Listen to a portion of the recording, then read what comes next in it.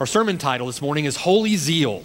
Holy Zeal. Our scripture text is John chapter 2, and we're beginning this paragraph beginning in verse 12 and running through verse 22. John chapter 2, verses 12 to 22.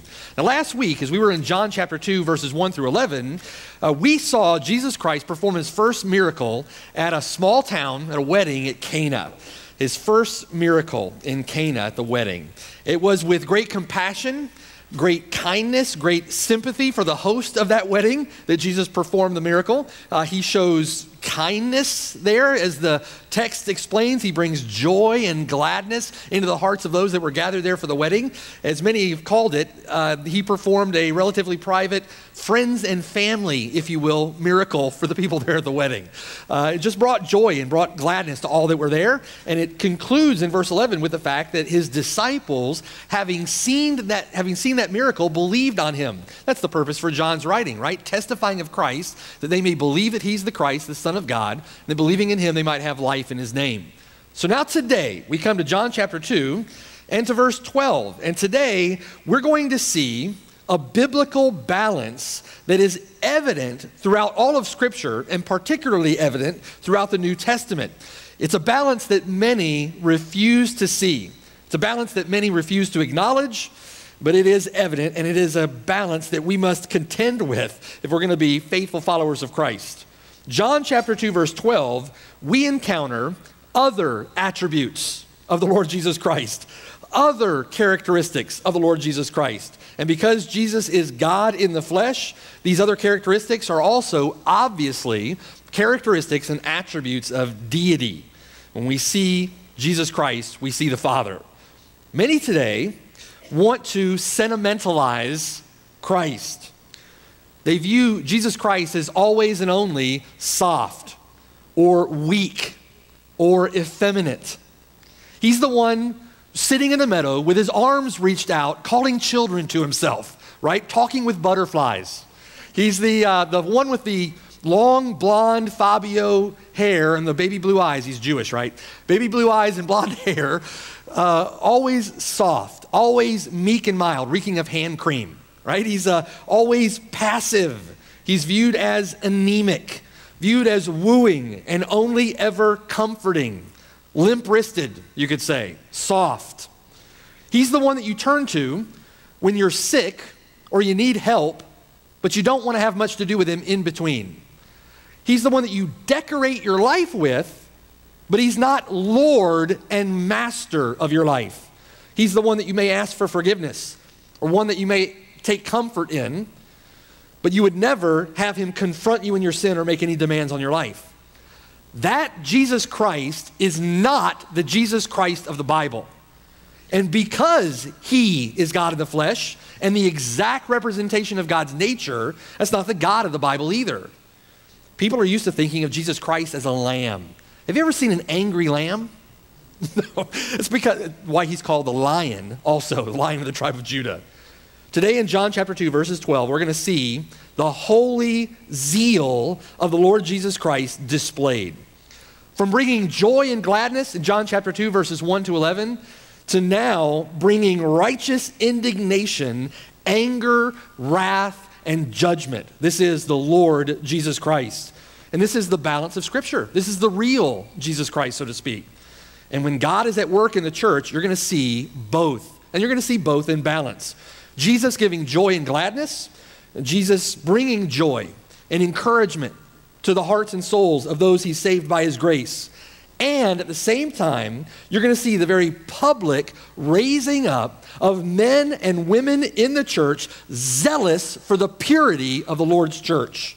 And you're going to hear both preached faithfully. You're going to see both worked out in practice. You're going to see people encouraged and comforted, but you're going to see, and you should see, people convicted over their sin. Do we need to be convicted of our sin? Amen. We need to be convicted. We live in perhaps one of the most self-indulgent, self-willed generations in the history of the world. And Christians today, so-called, need to be convicted over their sin. We need the preaching of the Word of God. I often hear today, dear, weary, worn, tired, struggling brother in the faith, let me encourage you in the Lord. Dear, despairing, discouraged, weary, laboring saint in the Lord. Dear, despairing, struggling, tired, hopeless, having difficulty, brother or sister in the Lord. All about encouragement, right? Grace, grace, grace, encouragement, encouragement, encouragement. Oftentimes today, it is not because a person is weary or despairing or hopeless that the person needs encouragement from Christ. They're in sin and they need a rebuke from the Lord. Oftentimes it is sin and disobedience to the Lord that puts us in a position of feeling weary. And like to steal a term from Tullian Shavidian, performanceism. Is it the reality in Christianity today, so-called, that Christians suffer from performanceism, quote unquote, when most professing Christians go to church one day a week, if that? Most Christians never study their Bible. Most Christians, so-called, never share the gospel, never evangelize. Is it performanceism that they're struggling with? No, they're struggling with sin, and they need a rebuke from the Lord Jesus Christ, not comfort.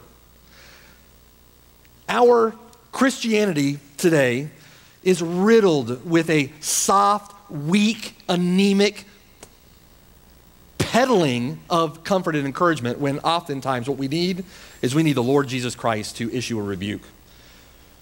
Here, you need to ask yourself as we go through this passage, what makes God angry? What infuriates the Lord Jesus Christ? What is it that the Lord is zealous for? As we ponder those questions, I want you to see 4 points from our passage. Point 1 on your notes, I want you to see the scene. We want to set out the scene for you so you can see exactly what Jesus Christ is walking into here, and we'll see that in verses 12 through 14. Point 2 on your notes, I want you to see an example of holy zeal from the Lord Jesus Christ in verses 15 to 17. Point 3, we want to contrast that with the unholy zeal of the Jewish opponents or the Jewish authorities in Jerusalem at the Passover. And then we'll see that in verses 18 to 21. And then fourth, this demands a response. And I want you to see an example of right response to the Lord on the behalf of the disciples in verse 22. So let's begin. Let's lay out the scene for you, beginning in verse 12.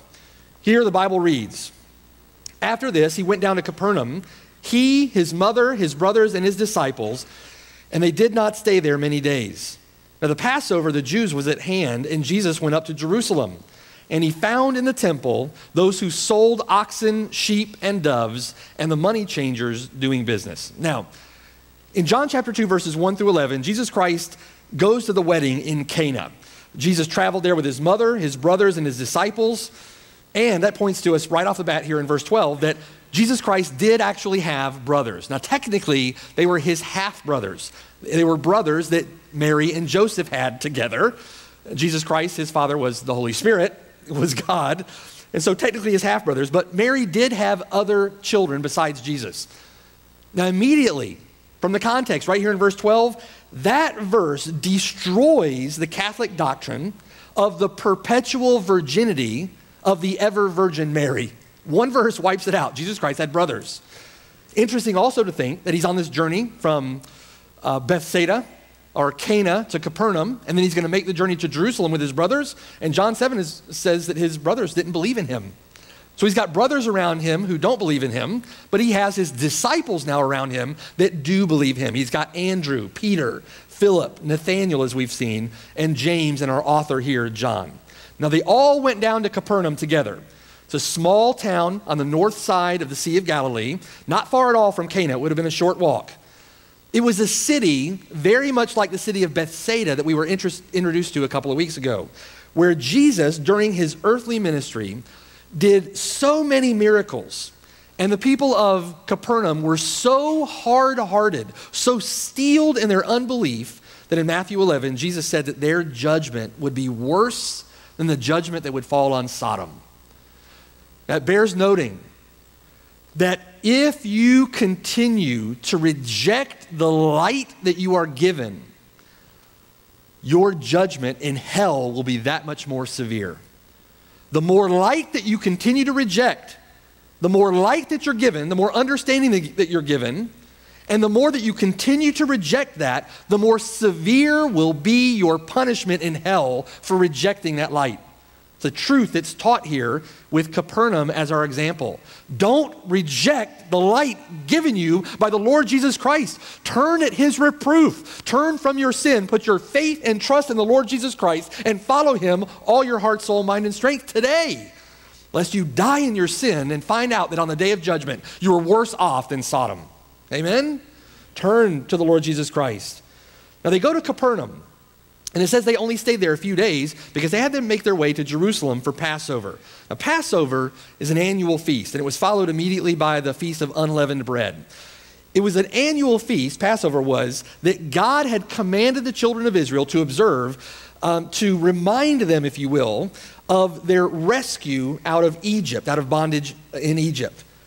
Passover is a remembrance. It's a memorial of when the angel of death passed over the firstborn of the children of Israel when they had the blood on the doorposts and across the lintel of the house, right? He passed over the children of Israel who were covered by the blood, so to speak, but killed the firstborn of every son of Egypt. Killed the firstborn in Egypt. Passover was a remembrance of this rescue. They were to eat a memorial meal together with unleavened bread, and they were to make it and eat it in haste. And that was to commemorate the hasty way that they fled out of Egypt in Exodus chapter 12. And all of this Passover is a picture of Christ. In the same way that Christ went to the cross, shed his blood on the cross, and provided deliverance for his people from judgment, was the way that the Lord rescued the children of Israel out of Egypt from bondage there. So Passover is a picture of Christ. Now imagine the scene. You've got Jesus, Mary, the disciples. They're making their way from the lower elevations around the Sea of Galilee and making the ascent to the higher elevation where Jerusalem, the city of Jerusalem, was. From a small town of Capernaum now to the very large city of Jerusalem. This was one of 3 pilgrimages that the children of Israel had to make on a yearly basis. And so the roads at that time, the pathways and rocky ledges and all the pathways and roads that led up the hill to Jerusalem would have been packed with people. There would have been many who were going along this ascent with them.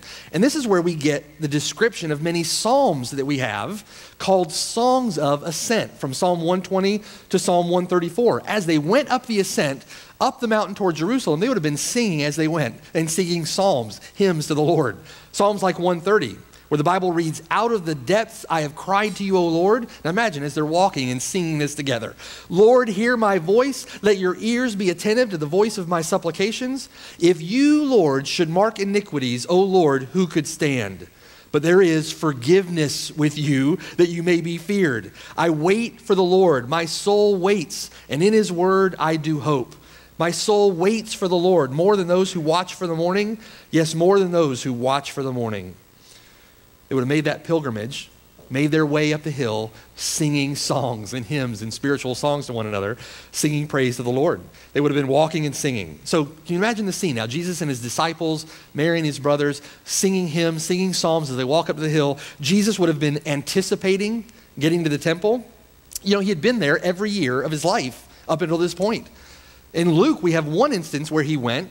He goes missing, they go looking for him, and he's in the temple asking questions, and he responds to them, "While you're looking for me, I have to be about my Father's business," right? So now, many years later, his earthly ministry has begun. He's headed up again to Jerusalem, and now, in light of his earthly ministry, he's going up with a different mindset. He has to be about his Father's business, and he's going to take care of his Father's business when he gets to the temple in Jerusalem. He's anticipating getting to the temple. As they near Jerusalem, picture the scene. Jerusalem was a very large city when compared to Capernaum or Bethsaida or Cana. It was said to have housed 250 to 300,000 people lived in Jerusalem. However, at Passover, the city would have been packed because of the Jews traveling to Jerusalem for the feast. And so as many as 1 million or more at this time would have packed into the city of Jerusalem, and many of those that were visiting packed in around the temple complex. What was the first thing on the order of business when they got to Passover? It's the sacrifices, the sacrifices. Now imagine, as people came into town, they're preparing for sacrifice. As they made their way on the ascent to Jerusalem, they would have passed merchants, animal salespeople, money changers, on the western slope of the Mount of Olives, facing the city of Jerusalem, facing the temple. Many of those were there selling animals for the sacrifices. They would have sold sheep, goats, oxen, doves, and the like. There was a temple tax that was required for every male who was over the age of 20. And so there would have been money changers there, changing Roman, changing Greek currency for the required Tyrian shekel for the temple tax. And this is very interesting to think about. They needed to exchange their currency, so they had the right shekel for the temple tax. The temple authorities would only accept what was called a Tyrian shekel. And one of the reasons they would only accept that shekel was because it was 94% silver, had the highest silver content of any coin. It's also interesting that if you looked at that Tyrian shekel, on one side of the coin was an eagle, on the other side of the coin was a pagan god. So what were the temple authorities more concerned about? Giving to the Lord or the silver content of the shekel? Far more interested in the silver content. As a result, the temple was very wealthy. The temple was corrupt and very wealthy. So they would have exchanged their currency for the right shekel. Now the people that were coming to the festival, coming to the Passover, coming to the feast, would have seen this as a beneficial service. Rather than have to travel long distances by foot, driving or carrying animals before them, and rather than have to be concerned about whether they had the right currency for the shekel or not, these folks were providing a service. However, by this point in time, by the time that Jesus is making his way to Jerusalem for Passover, many of these merchants, many of these money changers that once were camped out on the slope of the Mount of Olives have now made their way down the Mount of Olives and up into the city of Jerusalem, and now have rented, at a very high price, rented booths from the high priest within the temple complex itself. There was a word here used for temple. Two words that you could have used. One meant the building proper, naos in Greek, meant the temple building. The word that's used here is the word hieron, which means the temple grounds. Now what this means is those merchants set up their booths, set up their businesses on temple grounds, in the outer court on the property of the temple. Those that were coming to visit the temple, those that were coming for Passover, if you brought your own animal, likely that animal would be rejected, so that you'd be forced to buy the animals from those renting booths in the temple property. You know, it was called the Bazaars of Annas. Annas at the time being a high priest. The high priest set this up in the temple, in the courtyard of the temple. And they were reaping a profit from this.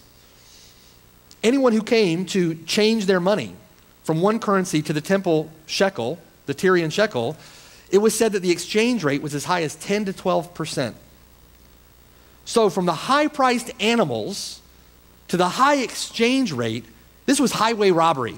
This was extortion. This was an established system by which the temple authorities and the high priest could exploit the poor. And this was a business that these changers, these money changers and merchants were involved in. As a result, temple was extremely wealthy. Jesus said in Matthew 21 that the people had turned his father's house into a den of thieves, a den of robbers. That's exactly what's going on here. They're extorting people who came to the Passover. Much later, Martin Luther, it's interesting, had the same experience, didn't he?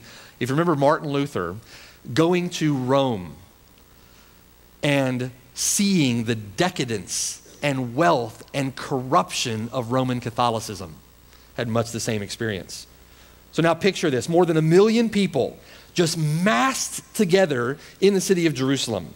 The sacrifices are projected to have included more than 250,000 animals. So you've got all the people, more than 250, sometimes the estimates have been as high as 1 million animals. In the temple complex, many of those animals were slaughtered in a 3-hour period of time on the afternoon before Passover. And into this chaotic, blasphemous nonsense walks Jesus Christ. Now, Jesus is grieved by what he sees. Instantly grieved. But his grief fuels a holy fury at what he sees. He becomes indignant. He gets angry. Jesus Christ the Lord becomes angry at what he sees. Rather than hearing songs of praise, as he did all the way up the ascent toward Jerusalem, rather than hearing prayers of brokenness, prayers of contrition, which the Lord says are sacrifices that are pleasing to him, he would have expected to hear offerings of adoration to the Lord. People crying out to God in humility, in repentance over their sin. Instead of all this, rather than all this, he hears the bleating of sheep, the mooing of cattle, noisy commerce, and busy, distracted, heartless, godless people. That's point one. That's the scene that the Lord Jesus Christ walks into. Can you imagine the scene in Jerusalem at that time?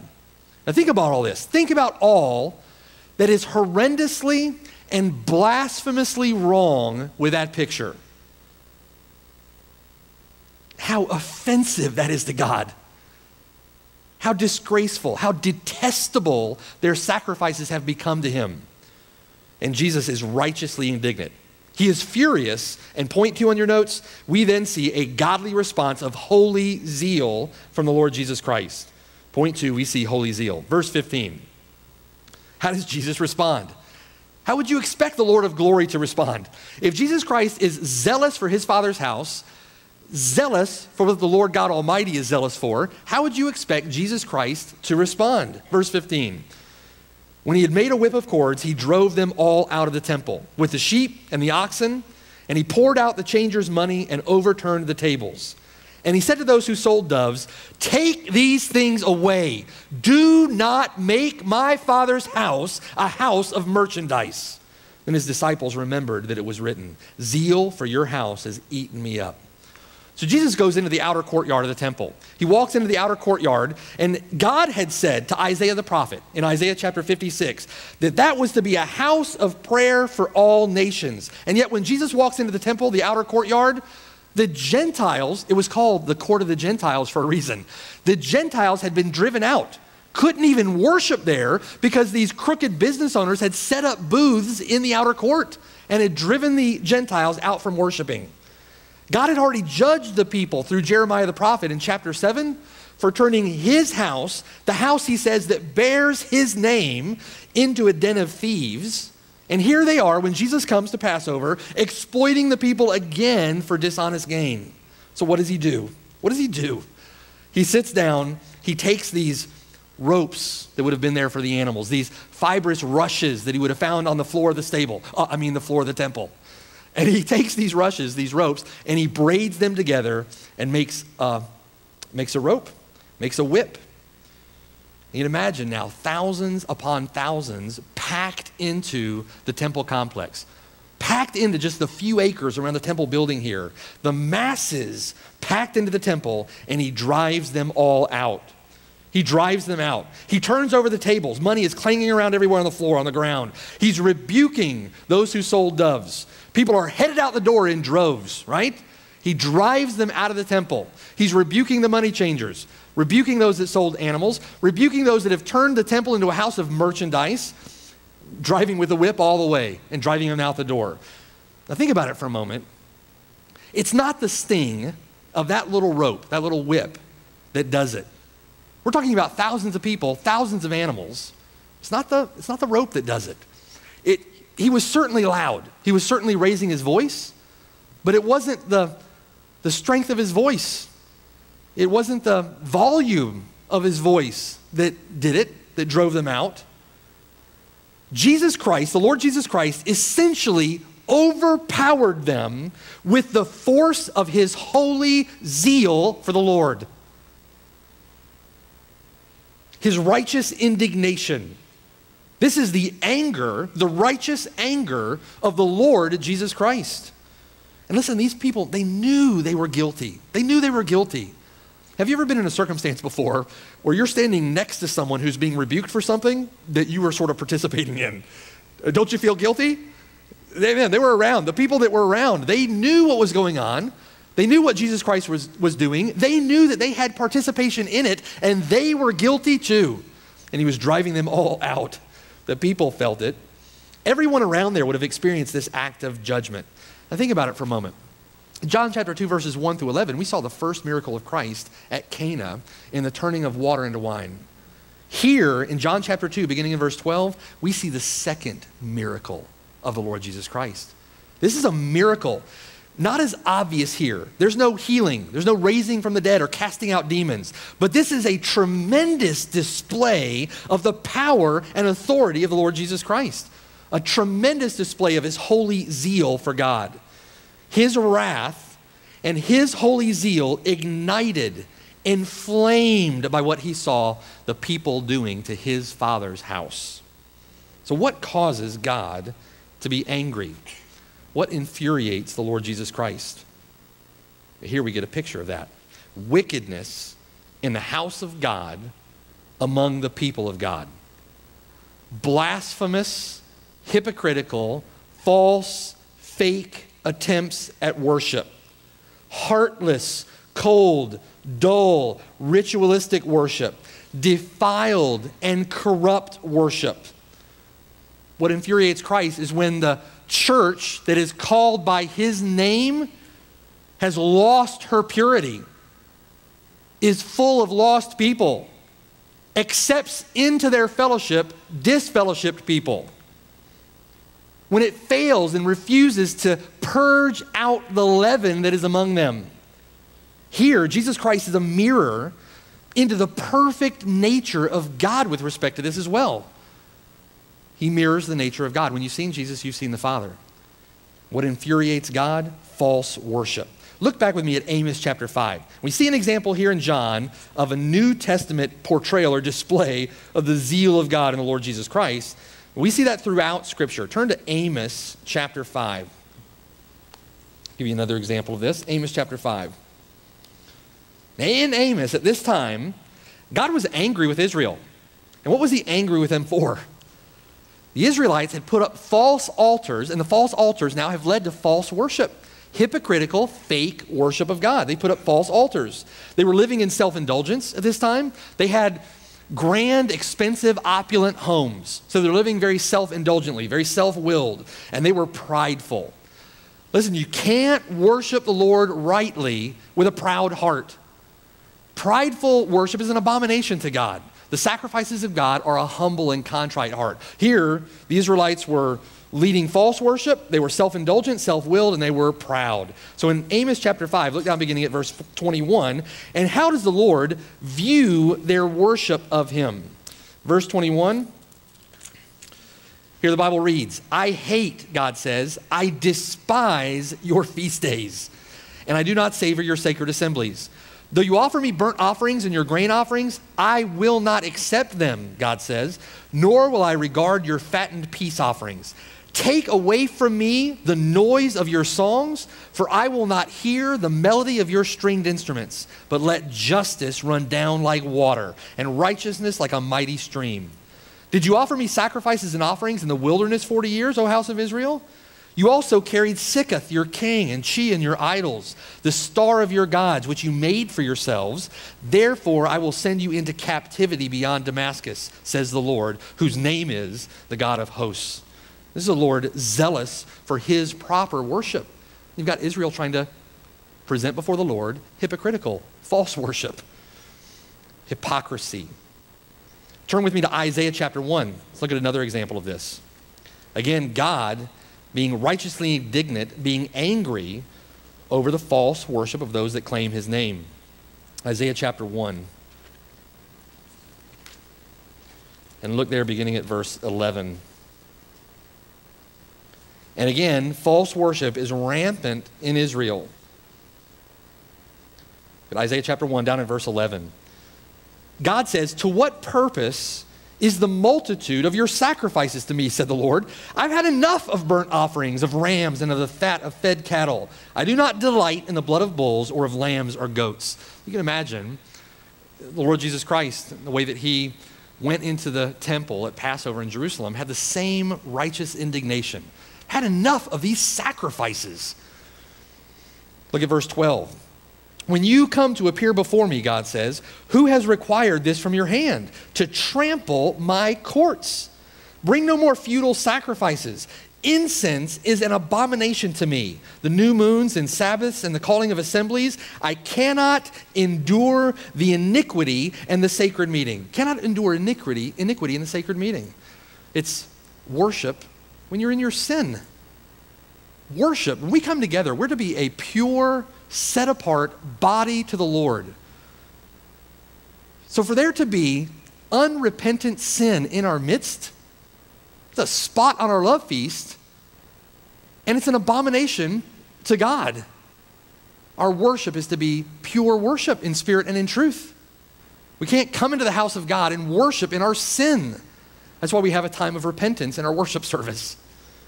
He goes on to say, verse 14, your new moons and your appointed feasts, my soul hates. They are a trouble to me, God says, and I'm weary of bearing them. Can you imagine God Almighty weary of bearing your worship?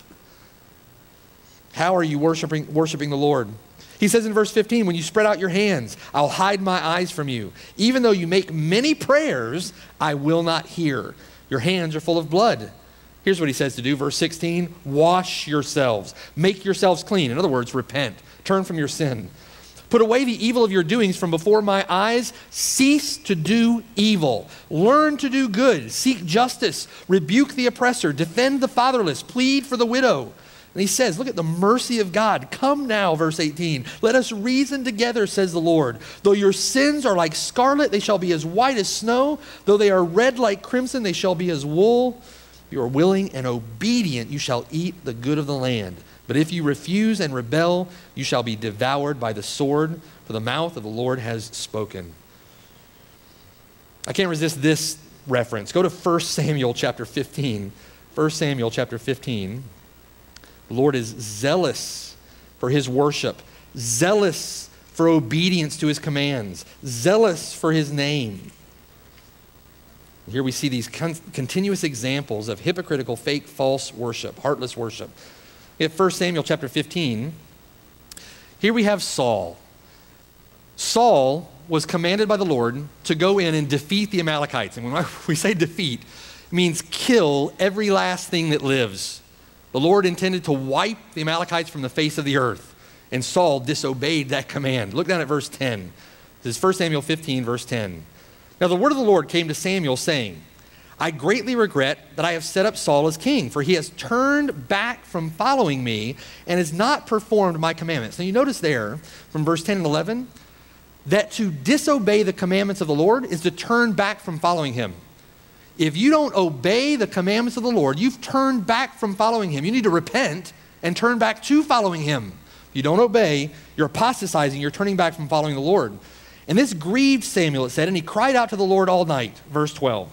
So when Samuel rose early in the morning to meet Saul, it was told Samuel, saying, Saul went to Carmel, and indeed he set up a monument for himself, and he's gone on around, passed by, and gone down to Gilgal. Set up a monument to himself.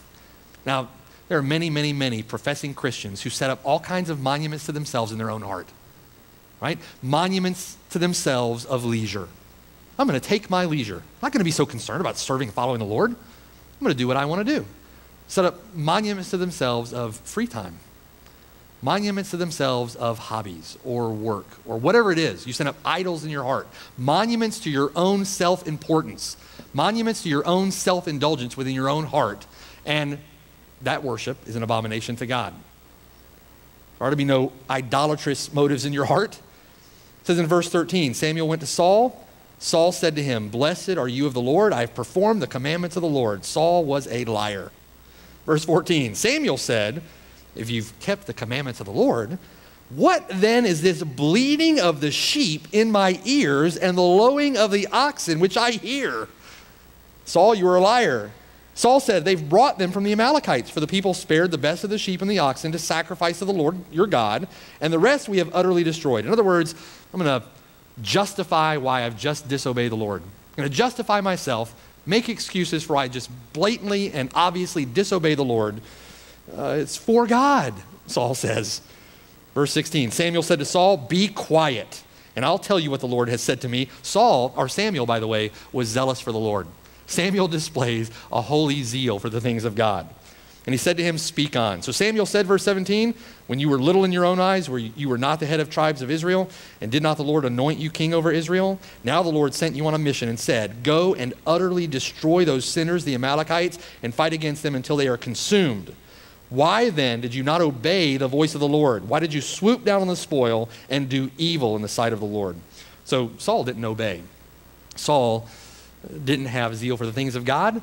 Saul had zeal for himself and the monuments that he built to himself. He was zealous for his own purposes. Look down, though, at verse 22. Look at what Samuel says.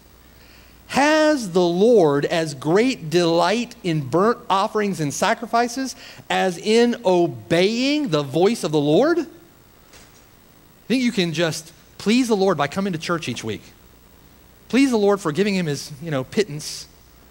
Most of professing Christianity doesn't come to church more than once a week. They profess the name of Christ and they don't read their Bible. They profess the name of Christ, they don't evangelize.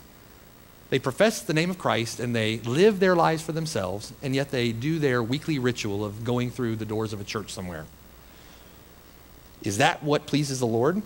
Behold, God says, to obey is better than sacrifice, and to heed than the fat of rams. For rebellion, verse 23 says, is as the sin of witchcraft, and stubbornness is as iniquity and idolatrous. How many times? How many times do you hear the exhortation from the Word of God to obey the Lord and pour yourself into studying the Bible? Read your Bible. The Bible is to be your daily meditation. It is to be your joy day and night. And yet you don't obey the Lord. How many times have you heard the great commission of the Lord to go out and to share the gospel with lost people? And yet week after week after week and month after month after month, you make excuses for why you won't be faithful to the Lord in evangelism. We have the Word of God being taught here throughout the week. And yet there are other things more important to you than hearing the Word of God taught, such that you never make it to a group or to an evening service or to wherever. Not because you can't, but because you make excuses for why you won't go. And the Word of God is being taught. You give the Lord your God the leftovers of your life. And then you come to the doors of a church and you expect that your worship is going to be acceptable to Him. Your worship is an abomination to God. Repent of your sin. The Lord is to be primary. We're to be wholly zealous to Him. He says here, this stubbornness is as iniquity and idolatry because you have rejected the word of the Lord. He also has rejected you, Saul, from being king. It was interesting. We see the zeal of Samuel. Drop down to verse 32. Samuel said, bring Agag, the king of the Amalekites, here to me. And so Agag came to him cautiously, and Agag said, surely the bitterness of battle, the bitterness of death is past. He's scared of Samuel. He has every right to be scared of Samuel. Samuel is zealous for the Lord. Samuel said, as your sword has made women childless, so shall your mother be childless among women. And Samuel, in holy zeal before the Lord, hacked Agag in pieces before the Lord in Gilgal. With the remnants of idolatry in our hearts, with the remnants of self-will in our hearts, with the monuments that we've built in our own hearts to leisure, to pleasure, to fun, to whatever it is, we need to take those monuments and hack them to pieces before the Lord. Dig out that idolatry from your heart. Dig out those monuments and serve the Lord with holy zeal. You know, it was said of Phinehas in Numbers 25 that he was zealous for the Lord. The Israelites were commanded not to take foreign wives to themselves. And yet the Israelites took in Midianite women to be wives for themselves. And they had to repent of that, had to cast out those wives. And they had a solemn assembly where the camp of the Israelites were repenting of that sin. And in the midst of the solemn assembly, an Israelite takes to himself a Midianite woman and goes into his tent. So what does Phinehas do? Zealous for the Lord. What does Phinehas do? Phinehas takes his spear. He goes into the tent after them and runs them through both with his spear. Here's what the Bible says of Phinehas in Numbers chapter 25. Phinehas, the son of Eleazar, the son of Aaron the priest, has turned back my wrath from the children of Israel because he was zealous with my zeal among them. Now think about that for a moment. Are you zealous with his zeal? Are you zealous for the things that God is zealous for?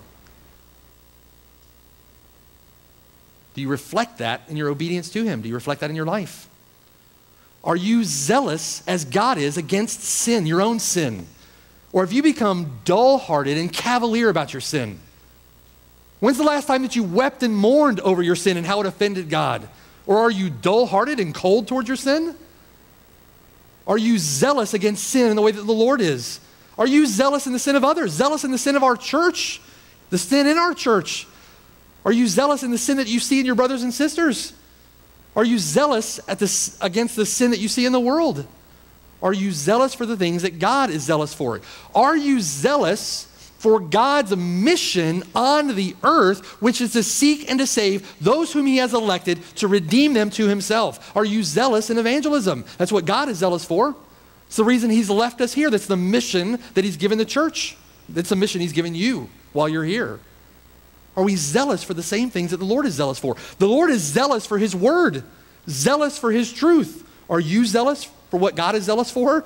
Here, Phinehas was commended because he had zeal in line with God's zeal, because he was zealous with my zeal, God says, among them, so that I did not consume the children of Israel in my zeal. Verse 12 goes on to say, therefore say, behold, I give to him my covenant of peace, and it shall be to him and his descendants after him a covenant of an everlasting priesthood, because Phinehas was zealous for his God and made atonement for the children of Israel.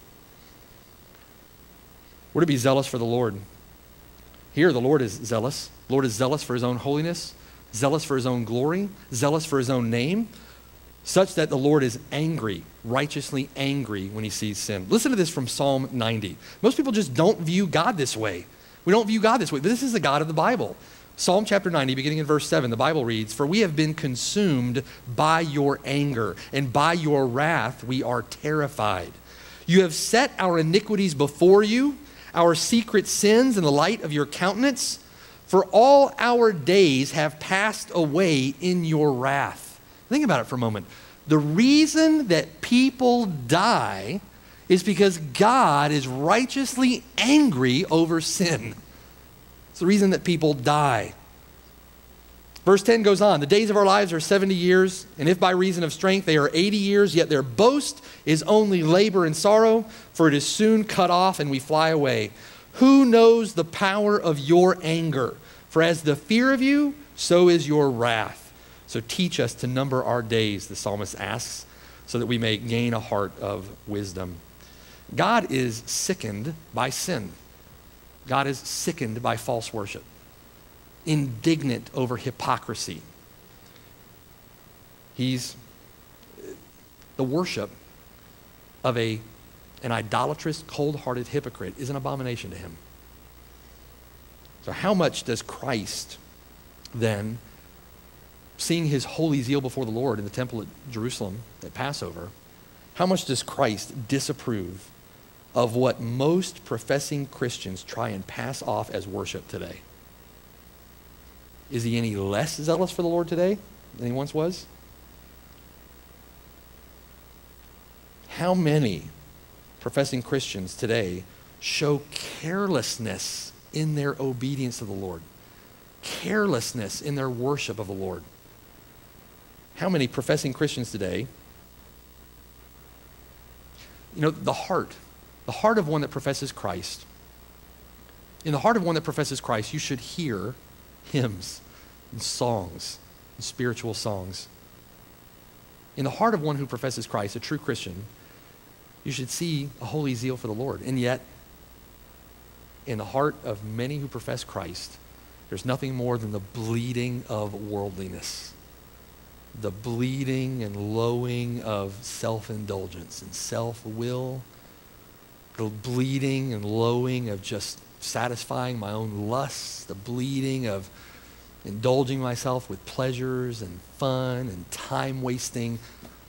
We've got all of eternity to rest. We're going to enter our rest one day, right? Now's the time to labor for the Lord. But most professing Christians just say, I want things my way. Jesus says, you say that you love me. Why don't you do the things that I tell you to do? Everything and anything takes precedence over the Lord, and God gets your leftovers. The God who created you, the God who saved you. Hearts that no longer tend toward conviction over sin, just dull-hearted, cold, indifferent, apathetic, no conviction. Not because we don't preach against sin, because your heart is grown cold and dull and indifferent and apathetic. You hear and you hear and you hear and you hear and you do not obey. Don't show any love for the brothers because you don't show up to love them. You don't prioritize that over other things. Simply not a priority in your life. You take to worship like mindless duty when you have a Lord, and you wonder why the responsibilities or duties of a Christian have become burdensome to you. Because you have a problem in your heart that you need to repent of. You need to dig out that apathy. You know how you do that? Exactly what the Lord said to do in Revelation chapter 2 and 3 to the 7 churches. Be zealous and repent. Remember from where you have fallen. Remember from where you have fallen. Repent of that sin. Be zealous and repent, and go and do the works that the Lord has commanded you to do. Do the first works. You know, Ephesus, in that passage in Revelation chapter 2, Ephesus had their lampstand snuffed out long ago. You know, that entire region of Asia Minor, that area of Turkey, you'd be hard-pressed to find a handful of genuine Christians there now. Islam has just completely taken over. I don't want that to be said of us. He goes on in verse 17, back in John chapter 2. His disciples were witnesses of these things, witnesses of the holy zeal of God for the things of God. And his disciples remembered that it was written, zeal for your house has eaten me up. There's many applications we can draw from this, but here's one to think about. The disciples of the Lord Jesus Christ witnessed his zeal, and the disciples of the Lord Jesus Christ preached him until their deaths. Zealous for the Lord until the Lord took them home. It's interesting that Christ says there, your house, my Father's house. They're remembering here Psalm chapter 69, verse 9. In Psalm chapter 69, this is a quote of, David is calling the people of Israel back to true worship. They had departed. True worship had left Israel. They had departed the true worship of the one true and living God. And so David was calling the people back to true worship, and they were rebelling against him. Not only were they rebelling against him, they were hating him for it. They hated him for it, such that he said, the zeal for your house has eaten me up. And he says, the reproaches of those who reproach you have fallen on me. David experienced pain and reproach when the Lord experienced pain and reproach. Can that be said of you? What pains the Lord, what grieves the Lord, does it grieve you? What is blasphemous toward the Lord, does that grieve your heart also? We're to be zealous like our Lord. You know, most people have absolutely no trouble whatsoever exhibiting zeal in a whole host of other areas. I don't know that I've ever seen more dramatic zeal displayed than by a sports fanatic at a championship game, right? No trouble displaying that zeal. You know, ladies, I've seen display great zeal for bunco, you know, or bingo, or whatever game. I've seen great zeal displayed for a hobby, great zeal displayed for work, great zeal displayed for fun. I've seen great zeal displayed for a child, and justifiably so, amen? Where's your zeal for the Lord? Zeal is a fruit of repentance. If you're genuinely a Christian, then zeal is one of the marks of the Spirit, one of the fruits of the Spirit that you're going to see in your life. According to 2 Corinthians chapter 7, verses 10 and 11, zeal is a fruit of genuine repentance. And we have the example of Revelation 2. Revelation 2, zeal is tied to your work for the Lord. Be zealous and repent, do the first works. It's tied to your obedience to him. Think about the opposites of zeal for a moment. The Lord was zealous against the sin and corruption he saw in the temple that day in Jerusalem. So one opposite to that holy zeal is an unholy zeal. No concern whatsoever for sin. No concern whatsoever for the things of God, such that you don't mind even the sin in your own life, much less in anyone else's. But also, when we say that one is zealous, as we see in Revelation chapter 2, they're zealous for good works. Isn't that what the Lord saved us for? saved by grace through faith, his own special people, to be zealous for good works. We see this kind of zeal, though, contrasted with the unholy zeal of the Jewish opposition back in John chapter 2, beginning in verse 18. Look there. This is point 3 on your notes. Unholy zeal. Verse 18 says, the Jews answered and said to him, after Jesus Christ did this, rebuked those that sold doves, the Jews answered and said to him, what sign do you show us since you do these things? The pointed question, a snide question, right? Hostile question. Jesus answered them, verse 19, destroy this temple and in 3 days I'll raise it up. Then the Jews said, it's taken 46 years to build this temple and you're going to raise it up in 3 days? But he was speaking of the temple of his body. This is unholy zeal toward their law, unholy zeal toward their tradition, unholy zeal toward their precedence, unholy zeal toward their authority, unholy zeal toward doing the things the way they wanted to do them, and no zeal toward God. It's interesting here. They demand a sign from Jesus, and he just gave them one. He cleared out the entire temple. It's a miracle. And the Lord gave them a sign in that. They want to know what right he has to do that, what right he has, what authority he has to clear the temple, and he just gave them a supernatural display of his authority. Notice they didn't stop to ask him. They didn't have the sense to ask him, one, what he was referring to, but two, they didn't have the sense to ask him if what he said was right or just. They didn't have the sense to consider his words, whether what he said was right or just. They just responded in hostility. It's often the case with prideful people, isn't it? When you're witnessing to someone or you're talking to someone and they are self-willed, prideful, hard-hearted, they respond with defensiveness. They don't consider whether what you are saying to them is true or not. They simply respond with pride, with hostility, with defensiveness, with self-righteousness. So here they're always asking Jesus for a sign. It's interesting, Jesus never kowtows to their demands.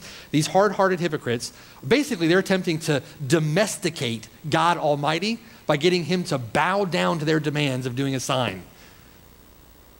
That's the kind of allegiance that always requires the carrot, and that's not the kind of allegiance that God wants or desires. He's not going to bow to their demands.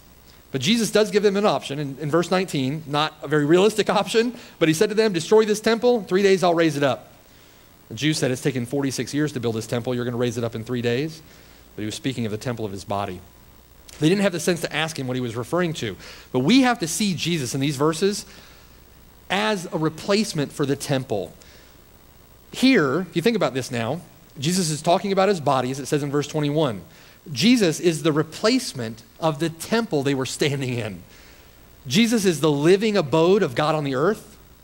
The temple and everything about the temple points forward to a better meeting place between God and man. That better meeting place is the Lord Jesus Christ.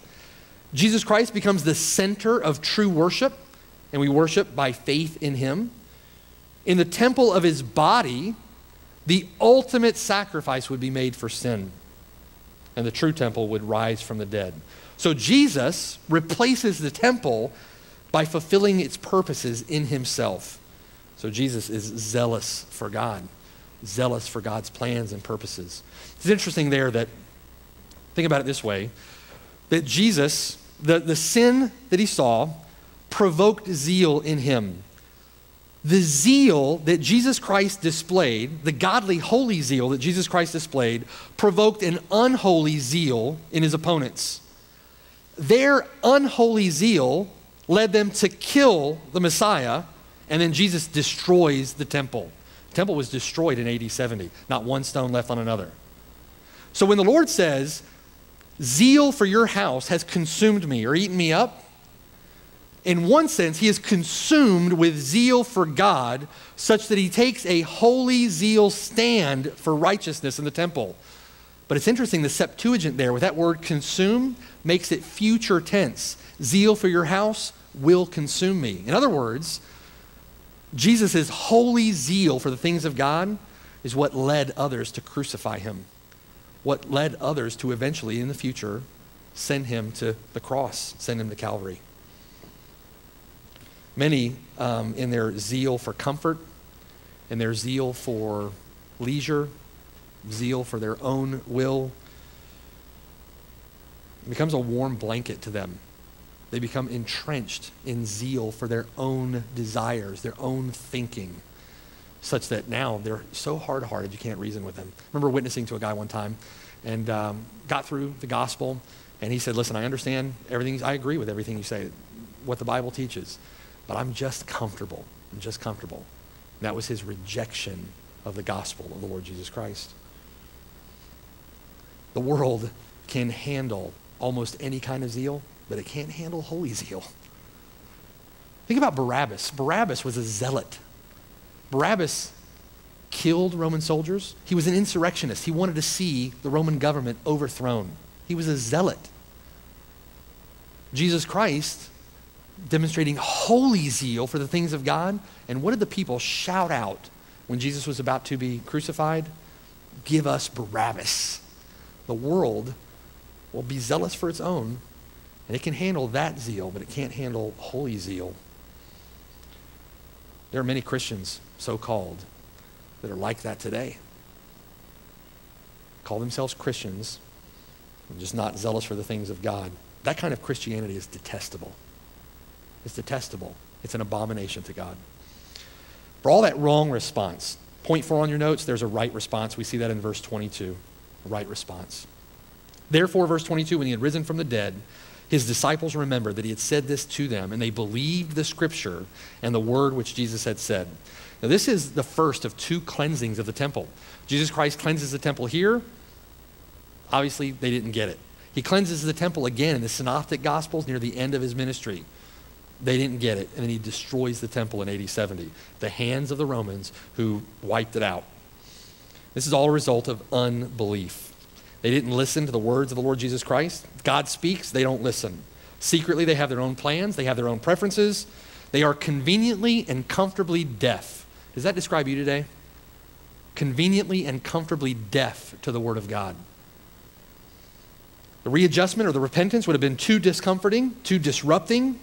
Their minds too filled with reasoning from this world, reasonings from false religion. And as Christians, we have to throw down, cast down every argument that raises itself up against the knowledge of God. But how do people respond to this Jesus today? The same way they did back then. They don't want to be zealous. The purpose of this miracle that the Lord Jesus Christ did in the temple that day is so that you might believe that he is the Christ, the Son of God, and that believing in him, you might have life in his name. Do you believe the words that Jesus spoke? Do you believe that what he did was authoritative as the Son of God? Do you desire that kind of zeal for the things of God? If you spurn his mercy, if you spurn his patience, if you spurn his compassion, then you're going to face his anger. You're going to face his violence, so to speak. You're going to face his righteous indignation. It's interesting, in Revelation chapter 6, those that were facing the judgment of Jesus Christ said this, listen, the kings of the earth, the great men, the rich men, the commanders, the mighty men, every slave and every free man hid themselves in the caves and in the rocks of the mountains and said to the mountains and rocks, fall on us and hide us from the face of him who sits on the throne and from the wrath of the Lamb. For the great day of his wrath has come, and who is able to stand? Turn at his reproof. Turn at his word. Put your faith and trust in Jesus Christ alone to save you. Be spared the wrath of God. And the Lord will justify you, forgive you, cleanse you, make you a child of the kingdom, and give you an inheritance in heaven forever. Amen? Amen. Let's pray. Father in heaven, thank you for this time together. Thank you for your word. Thank you for Christ and this example of zeal. God, I pray that we would be zealous for the things of God, or that you would, by your Spirit, ignite, inflame, embolden in us a heart that is full of zeal for the things that, Lord, that you are zealous for. And we'd be zealous for your glory, zealous for your name, zealous for your mission, God, zealous for your word, zealous against sin. Help us, Lord. We need you in this. And pray, Lord, that you would glorify yourself in the holy zeal of your people. In Jesus' name we pray.